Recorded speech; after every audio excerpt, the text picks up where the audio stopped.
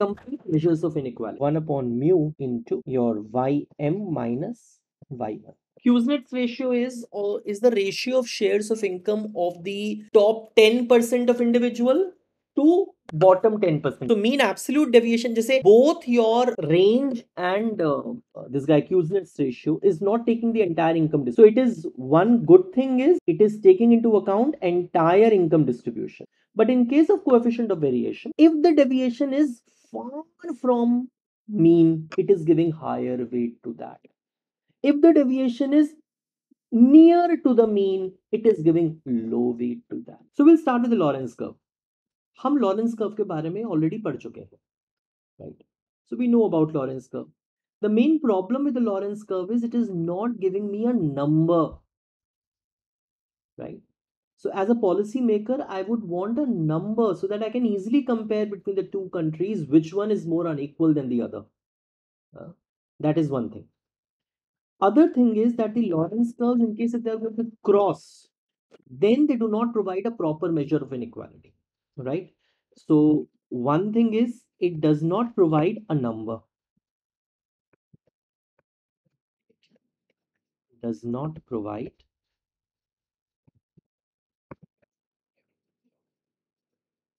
a number, one thing. Second thing is that in case if the Lorenz curves are going to cross, then Lorenz curve is not going to provide a proper measure of inequality. That is the other thing, right? So in case if Lorenz curves are going to cross, then they do not provide. So if Lorenz curves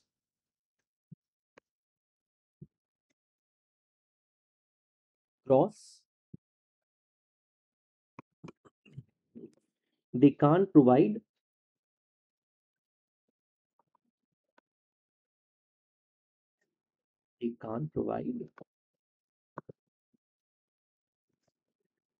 relevant inequality rankings.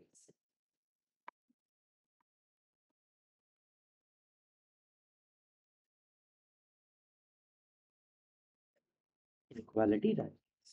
So I hope you guys are writing alongside me, because the more you write, the better your understanding is going to be. Anyways, then you have मान लेते हैं there are m distinct incomes. कुछ लोग हैं उनकी incomes हैं तुम्हारे पास, and there are income classes, for example 0 to 10, 10 to 20, 20 to 30 and so on. So these are different income classes.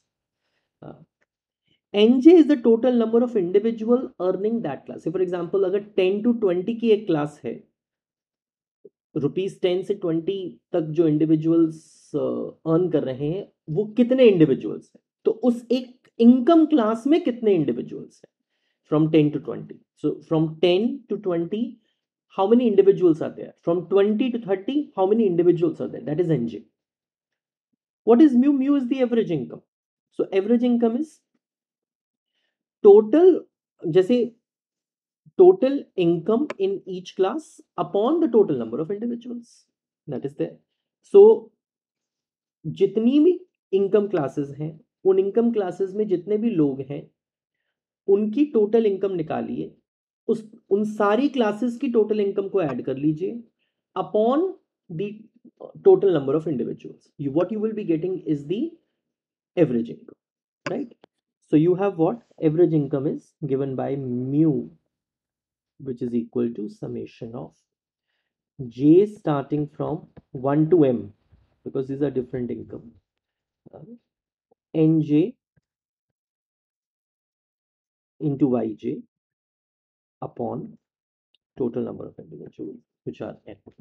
So nj yj, जैसे पहली इनकम क्लास है 0 to 10, उसमें 10 इंडिविजुअल्स है, ठीक है.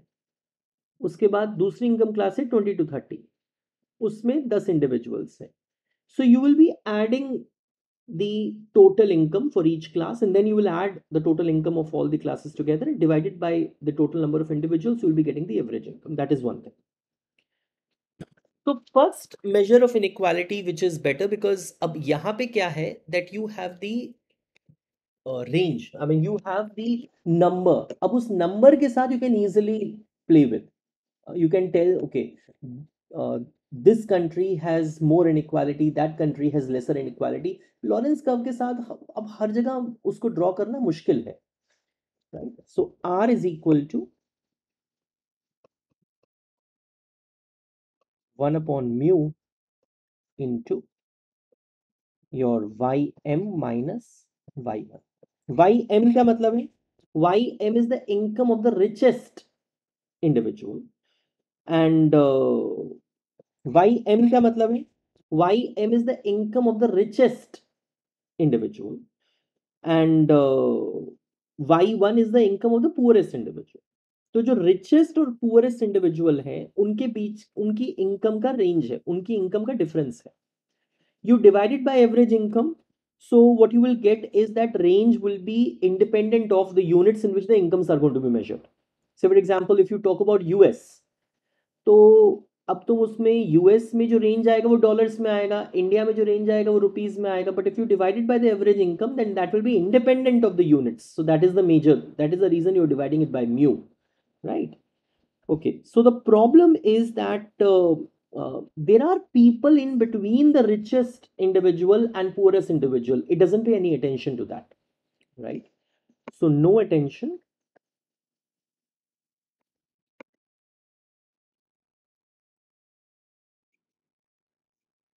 to people in between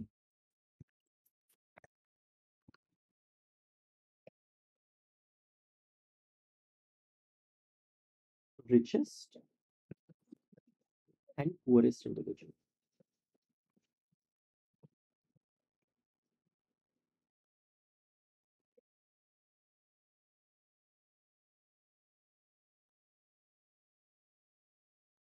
Right. Um, Dalton principle also it doesn't satisfy. Why do you say so? It doesn't satisfy Dalton principle. मान लीजिए you have people, जैसे आपने poorest individual है, उससे बस हल्का सा रिचर इंडिविजुअल आपने ले लिया. जैसे there are 100 individual, so 100th individual is the poorest, first individual is the richest. You take up income of the 99th individual, so it is he is just one level richer than the poorest individual, and you take the second individual y2. अब तुमने 99th individual से second individual को income transfer कर दी है, that's a regressive transfer, but it is not going to take care of that. I mean इसके अंदर कोई फर्क नहीं पड़ेगा, because range is only between the highest individual, highest income and the lowest income, right? So it fails to satisfy Dalton principle. So you can give the example which I have just given you.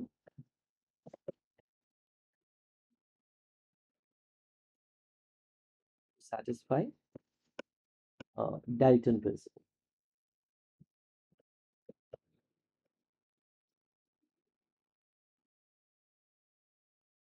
Fails to satisfy Dalton principle.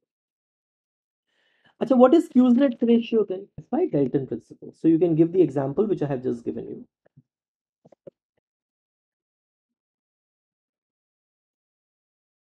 Satisfy Dalton principle.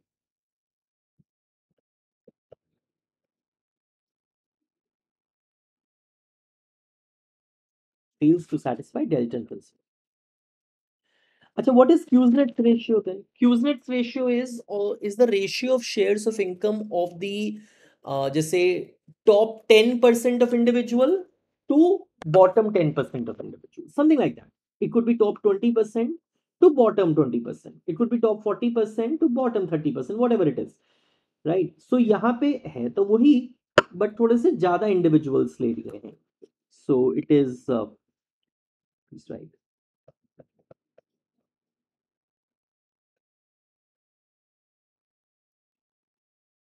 It is the ratio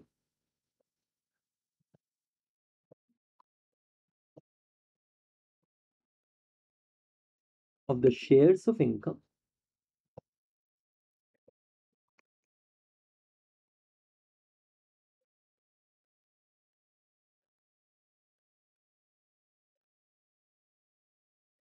of the richest X%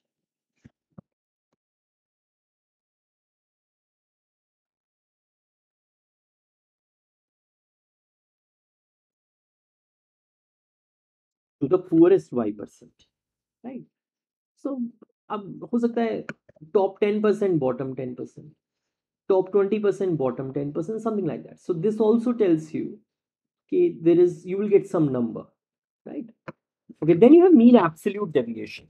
So mean absolute deviation, जैसे both your range and this guy Kuznets ratio is not taking the entire income distribution. So it is one good thing is it is taking into account entire income distribution.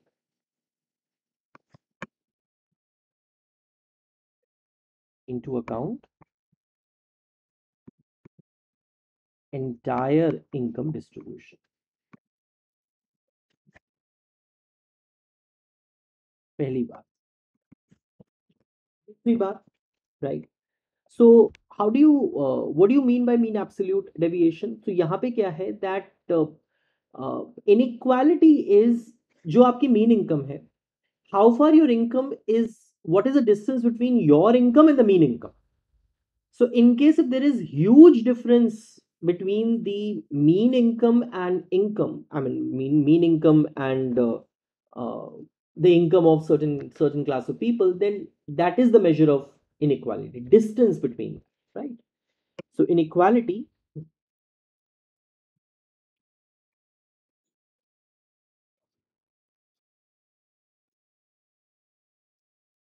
is proportional,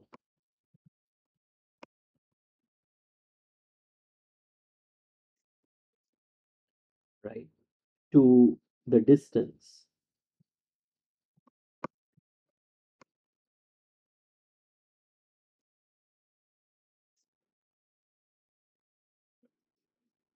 between meaning,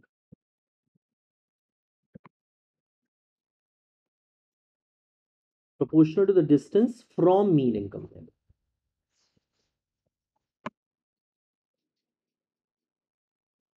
from mean income. And then you have the formula based on that. So the formula says this. So you have M, right? You have M, just wait, which is equal to summation of Njyj. This is the same terminology which we have just used. I equals to J to M minus mu. मतलब उस income class का की जो income है और average income है उनके बीच का क्या डिफरेंस है into sorry upon mu into n, average income into the number of individuals, that is the total income. So in a way, what is this?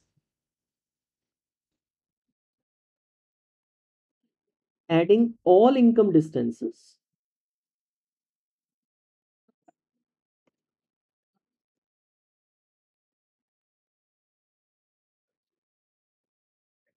from mean. मतलब पहली income class में क्या income है उ, उसका distance mean से, दूसरी income class में क्या इनकम है टोटल इनकम उसका डिस्टेंस मीन से, you add all of that divided by total income.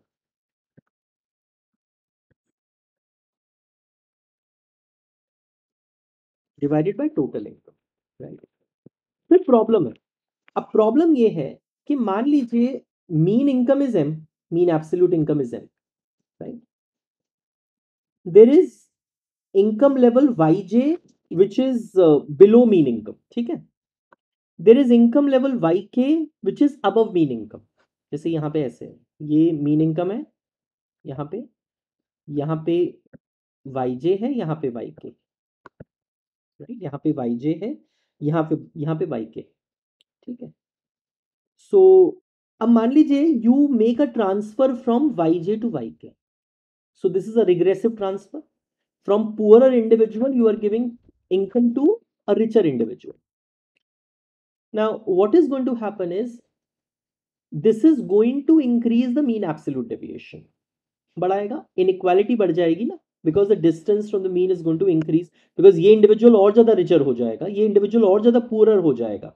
So this deviation is going to increase. So basically M is going to increase. ठीक है? m is going to increase. तो यहाँ पे तो ऐसा लगता है the Dalton principle is satisfied, इसमें तो कोई प्रॉब्लम नहीं होनी चाहिए, right? But the idea is Dalton principle should be applied and should be satisfied for all regressive transfers, not only for one kind of regressive transfer in which you are taking up income below the mean income and income above the mean income, right? जैसे मान लीजिए mean income 50 है, आपने अब दोनों ही mean income ऐसी ले ली जो कि 50 से ऊपर की है, यू विद मी? मान लीजिए 60 ले लिया, मान लीजिए 70 ले लिया, अब उसमें आप 60 से 70 वाले इंडिविजुअल को रिग्रेसिव ट्रांसफर कर रहे हैं, मीन एब्सोल्यूट डेविएशन के अंदर कोई डिफरेंस नहीं आएगा, राइट? यहां पे आपने ऐसी दो इनकम्स ली थी जो कि एक उस मीन एब्सोल्यूट इनकम के ऊपर था और एक नीचे था, बट यहां पे ऐसा नहीं है, right? Nothing like that, you don't have anything like that thing here. So however, please write, uh, however, delta principle, Dalton principle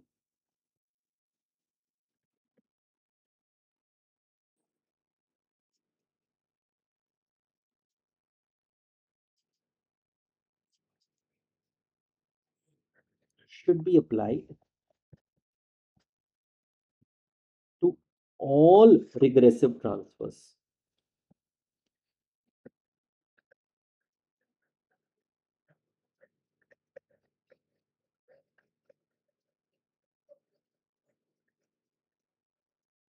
Which doesn't seem to be working here, right? Which doesn't seem to be working here, right? uh, so मान लीजिए, I'm just repeating the example which I'm giving you. So you pick up two income levels which are above the mean income, right? And then, then you do a regressive transfer. Then it is not going to change the mean absolute deviation, right? It will register no change. So there it will fail to satisfy the Dalton principle. ठीक है? यहाँ पे Dalton principle इसलिए satisfy कर रहा है because you're taking up one income which is below the mean absolute deviation and other income which is above the mean absolute deviation. That is the reason your M is increasing. But if you pick up two income levels which are both above the mean absolute deviation and then you do a regressive transfer, then what is going to happen is M is not going to change. So that is a problem with mean absolute deviation. Right? That is a problem with mean absolute deviation. And then you have the coefficient of variation. So how do you call this as an improvement over mean absolute deviation, right? So mean absolute deviation was insensitive to, what do you call, whether the deviation was more or deviation was less from the mean. It was giving same weight to all kind of deviations. Same weight to all kind of deviations. But in case of coefficient of variation, if the deviation is far from mean, it is giving higher weight to that.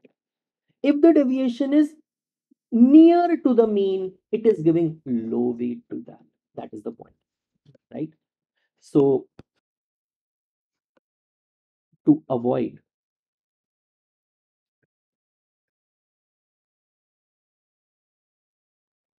insensitivity,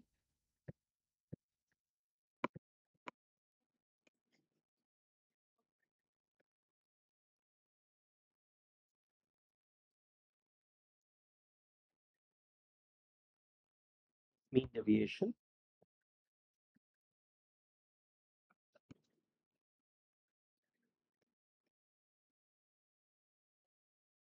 is by giving more weight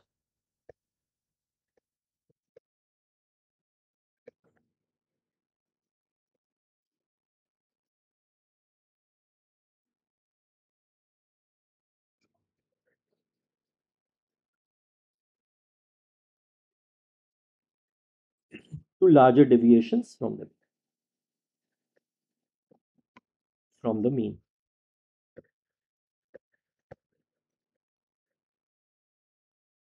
तुम और कुछ नहीं कर रहे हो. What you are doing is कि ये जो तुमने ऊपर अभी mean absolute deviation find out करा है उसका स्क्वायर रूट ले लो, right? So what you do is this. We write the coefficient of variation as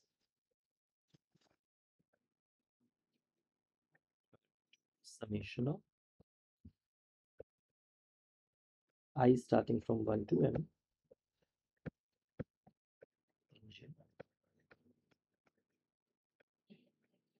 minus mu का स्क्वायर, ठीक है, upon mu N,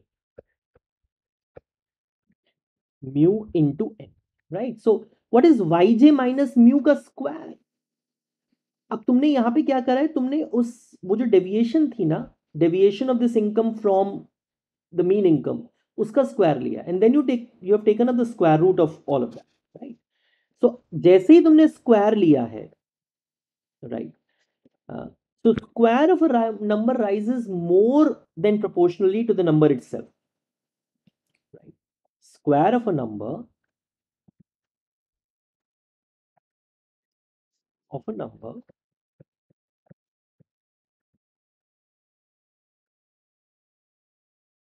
rises more proportionally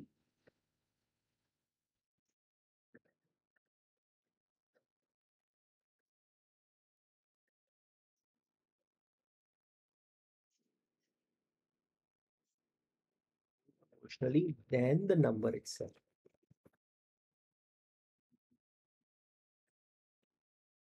right? Than the number itself. और इस बात का ही मतलब ये है that you are giving more weight to the deviations which are larger and less weight to the deviations which are smaller. So you're giving attaching more weight to the larger deviations from the mean. So what do you mean? It means that you are attaching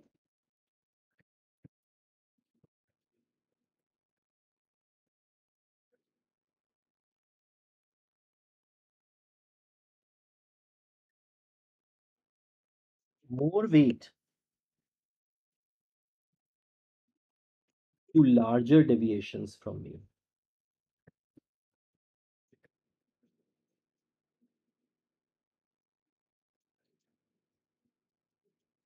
I think I have explained meaning and formula both here. So I think I can just club this together. Right.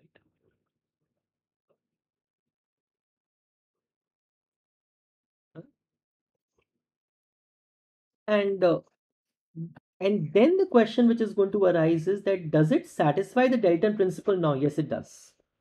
Right. It satisfies all the other four properties of inequality measurement. That is the anonymity principle, population principle, relative income principle, and Dalton principle also. And hence it is Lorenz consistent also. Right. So consider yj less than yk. So this jth income is less than kth income. And there is a transfer from yj to yk. Right. So what will happen?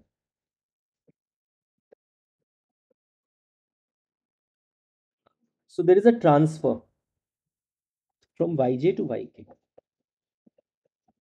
कुछ इतना transfer हो गया मान लो, right, to a larger one, to a larger one. So this is going to increase the square ना, because जब तुम इसको और बड़ा कर दोगे, then this is going to increase the square. And if the square is going to increase, then c is going to increase.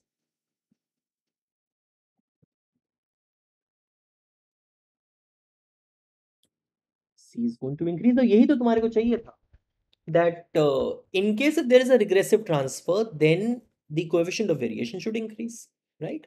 Then the coefficient of variation should increase, and this is what you have done in this class, right? So you know what are the different measures of inequality now, apart from Lorenz curve. So I'll be coming with this Gini coefficient in the next recording, right? Thank you, but I hope you like this. Thank you.